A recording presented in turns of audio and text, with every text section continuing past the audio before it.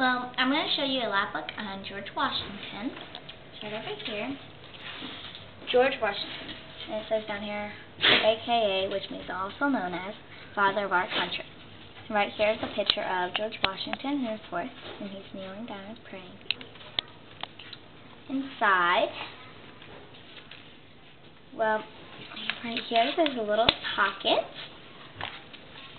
about his birth and death. He was born February 22nd, 1732, and he died December 14th, 1799.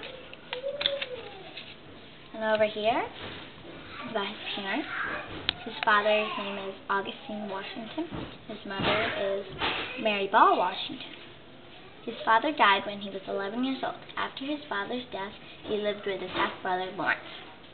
And right here's a little about what George Washington looked like. It says, George Washington had blue eyes, brown hair. He was 6 foot 4 inches. When he was 16, he was a surveyor. To survey means to measure land. Right here, it says Revolutionary War, the Unicorn Book. In May 1775, George was chosen leader for the Continental Army in the Revolutionary War. In 1781, George won the Revolutionary War victory. Over here it says marriage. In January 1759, he married Martha Custis. And here's back. On April 30th, 1789, George was voted President of America. He was president for 8 years. He was finished with his second term in 1797.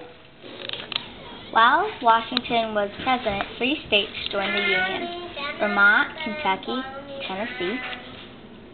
And right here is about his religion. He was baptized into the Church of England in 1765. When the Church of England was still the state religion, he went to Christian church services.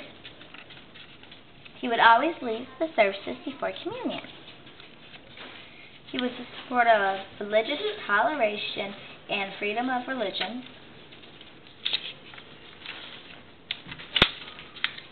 He wrote in a letter, "If they be good workmen, they may be from Asia, Africa, or Europe. They may be Mohammedans," that means Muslims, "Jewish or Christian of any sect, or they may be atheists."